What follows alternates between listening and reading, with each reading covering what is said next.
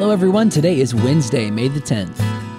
I'm Ryan Hill. I'm John Galantis. And you're listening to Clearview Today with Dr. Shah, the daily show that engages mind and heart for the gospel of Jesus Christ. You can visit us online at clearviewtodayshow.com, or if you have any questions for Dr. Shah or suggestions for new topics, send us a text at 252-582-5028, or you can email us at contact@clearviewtodayshow.com. That's right, and you guys can help us keep this conversation going by supporting the show, sharing it online, leaving us a good review on iTunes or Spotify, anywhere you get your podcasting content from.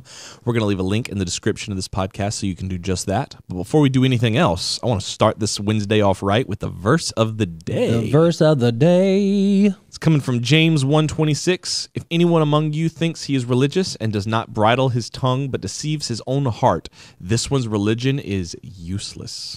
I love this. We've been going through the book of James in Illuminate in our youth group. And just this passage, the whole book of James is set up with like, this is what you think religion is. This is what religion actually looks like. This is what you've been taught. This is what it for real is. And this, like, if you don't put into practice in your speech, in your interactions with other people, these religious bridle on your tongue, controlling your tongue and using your words in your speech in a way that glorifies God, your religion is useless. Well, I've been down that road as a young man. You know, I started, cussing and stuff when I was a teenager just because it was fun, and then got saved and then realized afterwards that it's very difficult to stop. And once you start slipping back down that road, the moment you let your talk and your speech start slipping, your behavior is gonna follow after that. Yep. And it's not just it becomes easier, it becomes necessary. Your behavior is going to absolutely start following that downward path because you start rationalizing. If you rationalize this, you will, by human nature, rationalize something bigger. Yep. Yeah, absolutely. I speaking of speech and our words and the power of our voices. Yep. I have a confession to make. Ooh, confession. I am going to share with you one of my guilty pleasure TV shows. Do you have a guilty pleasure TV show, like the ones that you like? You don't share with a bunch of people, but it's one of your go-tos. Like, it just feels good when you watch it, and but you wouldn't necessarily be forthcoming with like, "Hey, I really like this show." Probably. I can't think of one right off the top of my head. Here's mine. Yeah, let me hear it. Elizabeth and I have really gotten into The Masked Singer. Okay. I can see that. Love that show. I love the entire premise. I love the concept. For those of you who don't know what The Masked Singer is, it's this singing competition show, but all of it's celebrities. Every guest is a celebrity, not necessarily musician or vocalist, but every guest is a celebrity. But they're completely disguised. Their voice is disguised. Head to toe costume, like they're dressed like a skunk or a banana or just crazy outlandish costumes. But they have to sing on the show. So their voice is disguised when they're talking, but it is their actual voice singing. And based on the clue package and based on their singing voice, their celebrity judges have to determine who they are. It's just such a fun show. I hear you, and I hear your excitement, and I want to engage you on that. I'm looking at the multi-view monitor, and David just looks disgusted. Like while you were talking and setting up the premise of the show, he just was like shaking his head. David, I mean, you clearly have something you want to say. I do not like The Masked Singer. Why? I just don't know. Ellie loves it. I know she loves it because Elizabeth and Ellie text back and forth about. So here's what I'll say. Here's what I'll say on The Masked Singer, because I have if your wife likes something, like it's just gonna be on in your house. I don't like those fake scripted reality shows, especially competitions. Yep. That being said, Masked Singer has a very interesting premise. Yep. It's very, I don't want to say original, but it is compelling. Yeah. I think that I think premise-wise, it's very, very, very strong. And it has the potential, not only the potential, it's kind of guaranteed to draw people in. Because it's celebrities, it's a voice competition, which people already like after American Idol. It's like you trying to figure out with the judges. I mean, it just works. Yeah. The whole thing just works. Well, I think one of the things I like the most about it is where you have like American Idol or The Voice or America's Got Talent or one of those, you name the other shows. It's somebody trying to make their big break. Yeah. Like somebody, if I win this, or even if I just get into like the top three, I'm going to be set as a recording artist.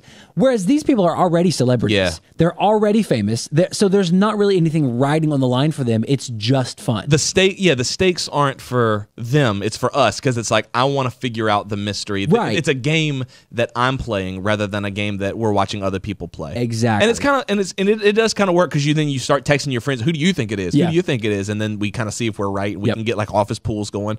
I mean, conceptually, it works very well. Go ahead. I think that I would like it. I really think that I would like it if it were more like we're watching behind a curtain or like behind this like glass frame or something where Like if you knew who it was? no. Like we don't know who it is still, but I just don't like the costumes and the masks and the like. I don't know what you it don't is. like the wacky get-ups. Right. You know how y'all don't like cosplayers? Ryan likes cosplay just fine. Okay, you know how you don't like cosplayers? Yes. Yeah. It's like that. But I don't like when These I people watch are on them. TV. They're not in the grocery store buying ham next to me while I'm shopping. I don't That's know. what I don't I like. gotta pick up my milk and coffee creamer and walk I don't have around anything- like a caterpillar. Yeah, I don't have anything against like people cosplaying and going to like conventions and stuff and living their own life. I don't want to be like standing in like a Ralph's or a Trader Joe's and they're next to me. That's what I don't want. I mean, I think The Masked Singer is kind of cheesy and hokey, but sometimes people like cheesy, hokey TV. Yeah, I mean, I'll be the first to tell you, it is very cheesy. It is very hokey. The dialogue is just, I mean, it's predictable. Like, it's very obvious that some moments between the judges are scripted. Like, it is very cheesy and hokey, but it kind of leans into that and makes fun of it. I try not to be a TV snob. Yeah. Because movie snobs I don't like. Because like for me, I love the Godzilla movies. These new like Monarch Godzilla films.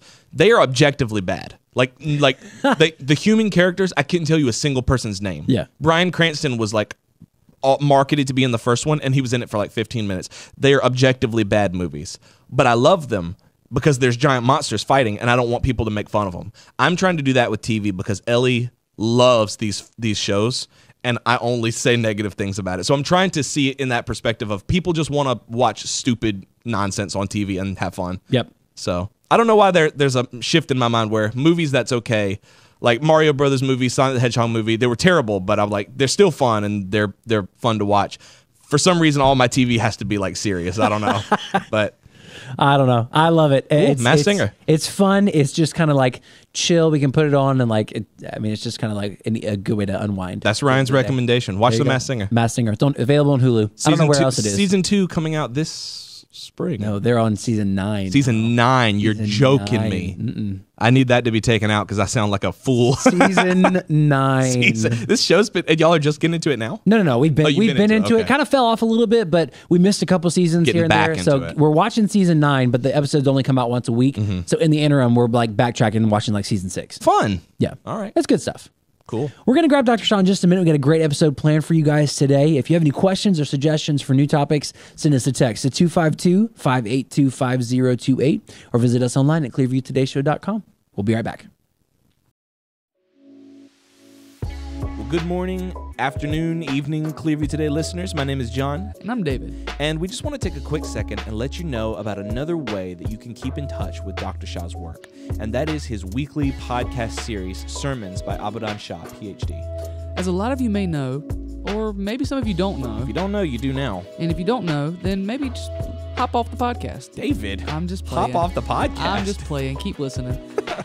Dr. Shah is actually the lead pastor of Clearview Church in North Carolina. Every single weekend, he preaches expository messages that challenge and inspire us to live God-honoring lives. Well, one of the 4 core values of Clearview Church is that we're a Bible-believing church. So every sermon is coming directly from Scripture, which is great because that guarantees that there are timeless truths that are constantly applicable to our lives. This is a great resource because whether you're driving, whether you're cleaning the house, whether you're working out, you can always benefit from hearing the Word of God spoken into your life. And God's Word is always going to do something new for you every time you hear it. Sometimes it's conviction, and sometimes it's encouragement. But know that every time you listen to God's Word, you're inviting the Holy Spirit to move and work in your life. You guys can check out the Sermons by Abadan Shah, PhD podcast. First and foremost, check it out on our church app. That's the Clearview app. You can get that in the Google Play Store. You can get that on iTunes. But you can also find the podcast on the Apple Podcast app or on our website at clearviewbc.org. And listen, if you've got a little extra time on your hands, you just want to do some further reading, you can also read the transcripts of those sermons. Those are available on Dr. Shah's website, abadanshah.com. And we're going to leave you guys a little link in the description so you can follow it. But for right now, David, let's hop back in. All right.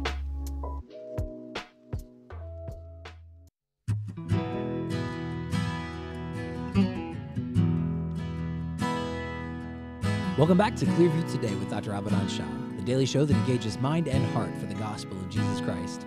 You can visit us online at clearviewtodayshow.com, or if you have any questions or suggestions for new topics, send us a text at 252-582-5028. That's absolutely right. And if you've never listened to the Clearview Today show before, today's your first day ever joining in with us. We want to thank you for being here, make you feel welcome, let you know who's talking to you. Dr. Abadan Shah is a PhD in New Testament textual criticism, professor at Carolina University, author, full-time pastor, and the host of today's show. You can find all of his work on his website. That's abadanshah.com. That's right.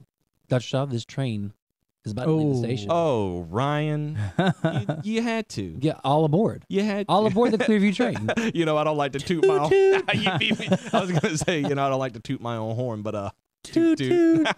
So we're using the railroad lingo today because on this day, May the 10th in 1869, Union Pacific Railroad and Central Pacific Railroads were joined together to form the Transcontinental Railroad. This is the day that golden spike, that commemorative golden spike, was driven in the ground at Promontory Point, and our nation was officially connected. Well, if we had this show back in 2019, it would have been the 150th anniversary of the Transcontinental Railroad. This was a monumental engineering achievement that laid down almost about 2,000 miles of railroad. Now, think about that. We're going back to during the Civil War period. This is when this was happening. I preached on this. That's why I have information where, after the United States, passed the law and they said, okay, this can happen. Because prior to that, only way to go across is on like a stagecoach, or you can get on a ship and go all the way across. I mean, that is almost an impossible task. But to go across the country, the country has now opened up. Go west, young man. There's so many resources out there, so many wonderful things, opportunities, land waiting for you. But to go across in a stagecoach, not only is it dangerous, but also it's so difficult. And then ships, of course, hard to do. So railroad, this was the way it was going to be. Is it James Watts who saw the steam engine thing, he was boiling water or whatever, and he learned from that, the power of steam. Oh, yeah, the steam engine. Yeah. Yep. And so, this all began going back to American history. The Union Pacific built west from Omaha, Nebraska, and the Central Pacific built from Sacramento, California, and with a little help from Western Pacific. And so they moved, and they went through mountains and valleys and even deserts. I mean, can you imagine that? Mountains, valleys, and deserts. Yeah, trying to lay railroad track through all these different terrains. Right. Wow. And this was done during the Civil War. See, right in the middle of like this big tumultuous thing. Yeah, 1863 to 1869. That's crazy. I don't think I realized that it was happening at the same time. those are just separated in my mind. Like, this is something that happens during peacetime, obviously, because it's this major construction. So this wouldn't be when we're fighting a war, but they're happening at the same time. They're doing it right when the country is, in a sense, falling apart. Wow.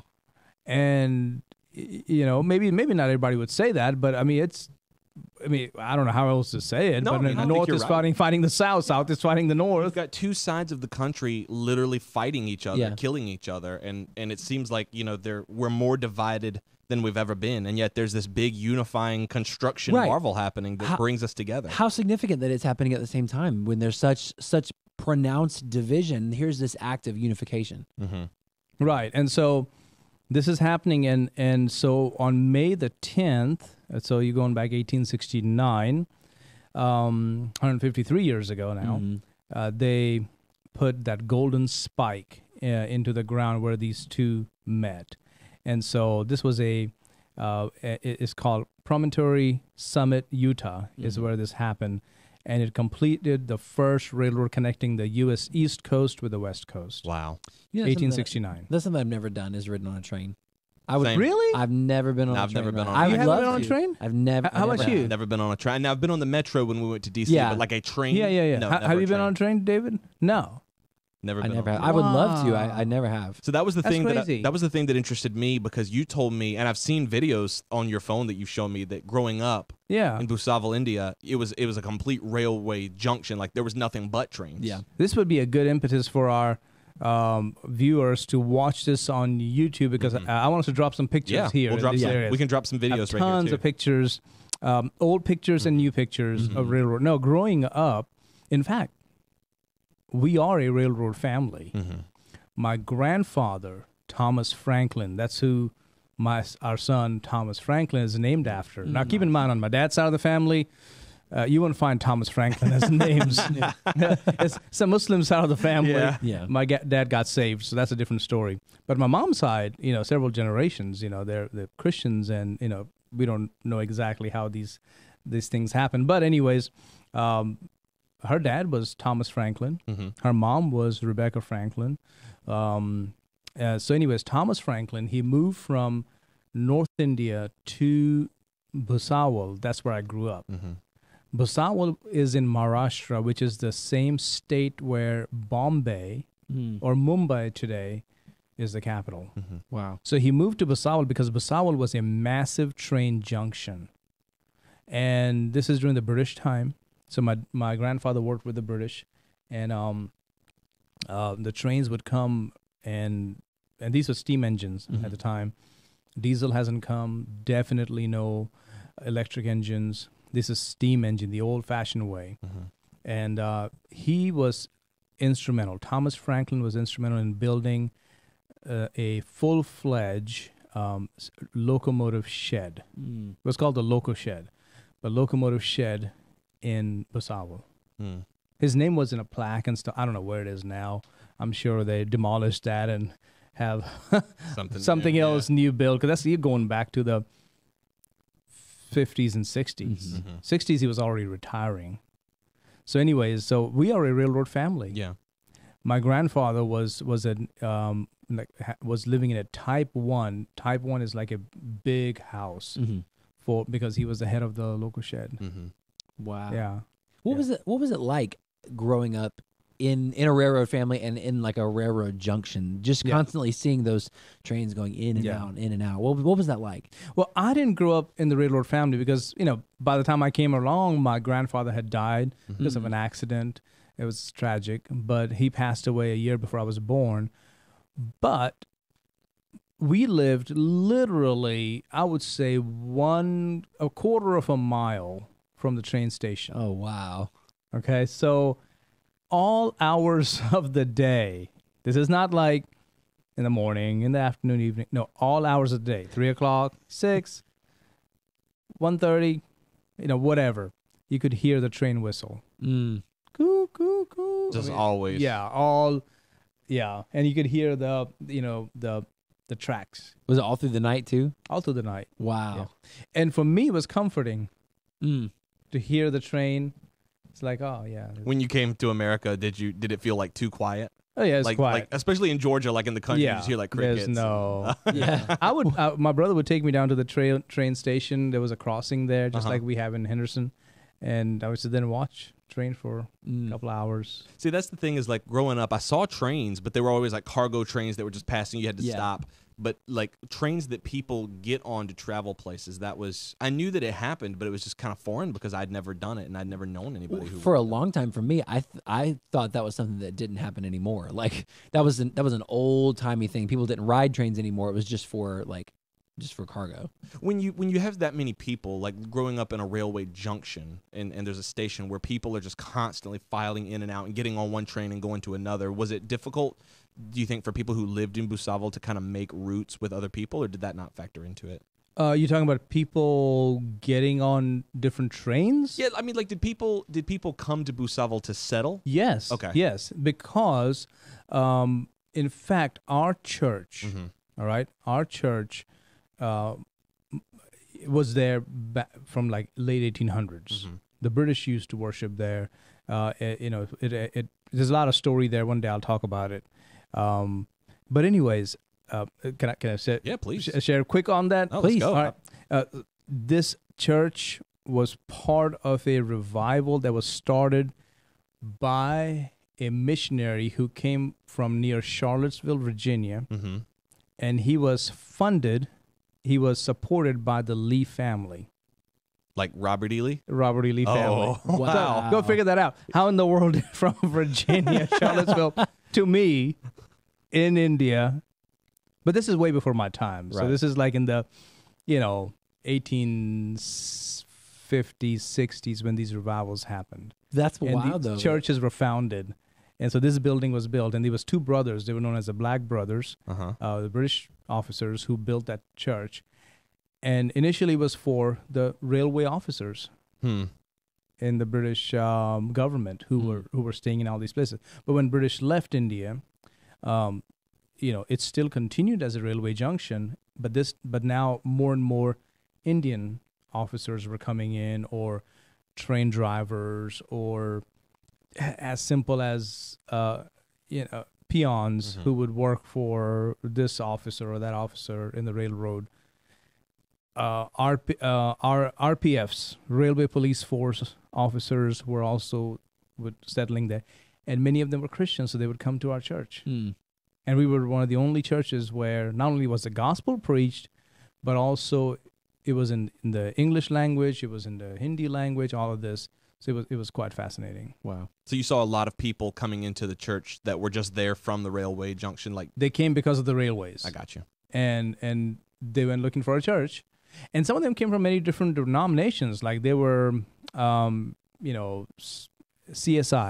Church of South India, or CNI, Church of North India, or, just you name it, Syrian Orthodox Church from South India. So a lot of different kind of people who came to our church. See, I think that's interesting because I think at least here, no, maybe not at Clearview, because at Clearview we have people that are not just from our town. Like people travel from other towns to come here. But I think with smaller churches across America, it's like you live in this town, you go to this church. But here it seems like people are traveling in, so it would not be uncommon for people to be like, yeah, I'm from some other completely different part of India, but I wanted to come here and look for this church at the coming in from the railway. Yeah. But here it was quite interesting. And so my dad, he had that calling to come to that church by my grandfather, who was kind of a lay pastor, helping the church as long as he could. And then when he felt like my retirement time is here, so he called up the seminary to see if they could send a pastor, and that's how my dad came. Wow. And he started 2 services. There was a Hindi service, there was an English service, and keep in mind the local language is Marathi. So these are all transplants. Wow. And they ended up staying there. Many of them, instead of going back home when they retired, it's like they're from New Orleans, but they're coming here to work in tobacco, let's just say that. But once you cross a certain age, why would you want to stick around here? You would go back to New Orleans. Yeah. But they would stay because of the church. And that was very, very special. That's beautiful. So, it's a beautiful picture of just the impact that the church and that your dad had. That would draw people, that would keep people there when they didn't have any reason to stay other than the church. Right. That was that sticking power. I think that's lost on a lot of people. Yeah. But going back to the railroads, it was a fun life. We traveled so much by railroad. I went to see the Taj Mahal. Wow. Or the railroad to go see. Were they comfortable? Were the trains comfortable? Well, you had to make sure that you were in either the first class or the air conditioned. Oh no! If you go further back, it gets rough. Not gonna be a good ride. No. Bumpy. But no, it's not about bumpy. You'll have a lot of people jumping in on it. Oh really? And people jumping in from in the boxcars. Oh yeah. And the RPF is there, the Railway Police Force. They'll get them. Yeah. But by the time they get them, they already made your ride miserable. Yeah. You're sleeping and they'll come and sit on your berth, Oh, no. And you're like, hey, and you want to fight with them because you lose. Yeah. Are they just like bums or like? They're bums. They are, just very low workers. Yeah. Who trying to get a free ride. Get a free ride to here to there. It's bad. So first class and AC is the way to go. Okay. And sometimes it's hard to get the tickets. There's a story. Yeah. Okay. Yeah. So this happened. I was with my dad, and we got the ticket, but the ticket we couldn't get it. This was kind of a unexpected train ride we had to make. And so he said, "Let's just go to the first class." I'm like, "Dad, we don't have the tickets." Like, well, let's just go and see what happens. Now you got to be careful when you do that. You get arrested. Yeah. So I'm like all scared. The RPF don't play. No, you don't want to do that. So, we got in there, and then the ticket collector started coming. Oh no! And I'm like, oh my word! How old were you? I was maybe 8 or 9 years of age. Oh wow. So old enough to know this might be bad. This may be bad. And so he keeps coming, and I'm like, gosh, we're gonna get thrown out at the next day. How embarrassing it is, or maybe get arrested. I don't know how this. Why would my dad even do this? Why? This is crazy. Well, there's a reason why Dad did that. Several reasons. Number one, my cousin was high up in the railroads. So he started as a ticket collector, but he moved up. He was very industrious, very hardworking, very smart. He's like 20 years older than me, Wow. but he was high up. So there was already that umbrella there. My other cousin was also in the railroads. He was not very hardworking. He was, but because of his brother, he was quite. He could do whatever. Yeah, he was kind of like a goon type, the tough guy. The muscle. Muscle kind of guy. And then the guy shows up to our thing, and he sees my dad. He said, "Oh, Mr. Shah, how are you doing?" And my dad's like, "Hey, just shake hands." And my dad kind of whispers in his ears. He's like, "Oh, no problem. We'll take care of that at the next station. Whatever, we got it. It's all good." So I'm like, "What just happened?" That's a good feeling right what there. just happened? My dad's like, "Oh, he was my student back in college." That's I was how like, it "Oh," happens. because see, my dad was also a college professor teaching math and science, physics really, and a lot of these guys actually came studied under him, and he recognized his old professor, and he's like, "Oh, don't worry about that. We'll take care of you. Next station, this guy's getting off. You have that berth." Wow. We're like, "Oh, okay." That's a good feeling. He had it on Thank lock you. the whole time. He had it unlocked, but here I'm an 8-year-old sweating bullets, thinking we're about to get tied up and taken. I like that's a very dad thing to do though. Like Yeah. the whole situation's gonna be fine, but you're like, well, let's just go see what happens. And I go, what? Huh? So it looks like they I kind wanna of see pulled what out the happens. trump card Yeah. out of nowhere. Yeah. Did your dad travel a lot on the railways when he was like going constantly. preach other churches? He this was not by plane. My dad never traveled by plane to go anywhere in India. Now he traveled by plane when he came to America, to Korea, to Africa, to Paris for preaching and all that, but never inside the country because that's like for the rich and the famous. Really? Today it's maybe different, but when I'm talking about the 70s and 80s, oh yeah, you won't travel Indian Airlines in inside the country. So it was all by train. Okay. All by train. And so coming and going was kind of obvious. He would hire a taxi or auto rickshaw is what they call them, and they would take him to the train station and all that stuff. Coming back, he would hire a they call, what's the name for it? They call them coolies, and they are porters. Okay, and they carry your bag all the way to wherever you're going. Wow. They're porters. Coolie work. Yeah. Yeah. And so he would hire one of his favorite ones, and they would have like 5 bags on top of their head. Goodness. Yeah, I mean it's crazy how they do that on top of your head. Wow. And my dad would walk in front, and they would be walking behind, and come home. Dad would always have some things for us, and then he would have plants. He would bring plants from all part of the world. Yeah, I remember you saying that in one The of your country. messages. Yeah. He'd go and he would bring plants. He would bring plants back from climates that like didn't match. Yeah. They'd die and stuff. And then these coolies would be holding this bag and this plant. And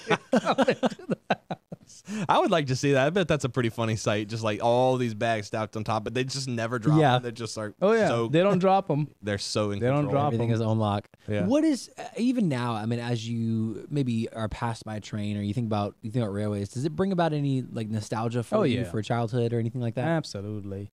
Where we are as a country, as a people, we're forgetting a lot, which is worth remembering, keeping in mind, because those things, trains, train stations, traveling, watching the countryside, the farms, the valleys, the mountains, the rivers, going over them, the bridges, all those things are things that make life special. And I think we're sort of, like I said last Sunday morning, we're sort of drowning in this technological, I don't know, goo, Yeah. Yeah. which is fine. I'm all for technology, but maybe we're missing something. Right? Well, yeah, there's so much of it that nothing seems special anymore. Yeah. Like, what was the last, like, even this whole, like, AI thing, it's like, that should be blowing our minds, but we're like, eh.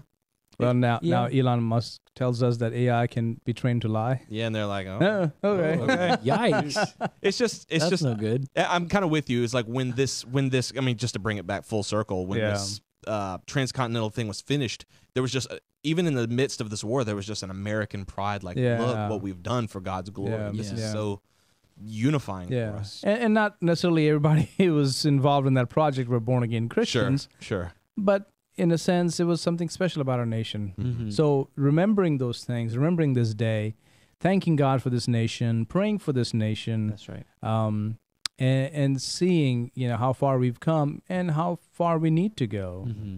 and how far we need to return to God. Mhm. All these things are part of the good life. The Bible talks about whatever things are true, whatever things are noble, whatever things are just, the good, Mm-hmm. the lovely, meditate on these things. So to me, trains and travel like that are the good things. That's right. Yeah. Amen. I love that so much. Love that picture, that nostalgic picture of, a time gone by, something that's worth recapturing, refocusing on, revisiting. If you guys enjoyed today's episode, you have any questions or suggestions for new topics, send us a text to 252-582-5028, or you can visit us online at clearviewtodayshow.com. You can also partner with us financially on that same website. Every gift that you give goes not only to building up this radio show, but countless other ministries for the gospel of Jesus Christ. We love you guys. We'll see you next time on Clearview Today.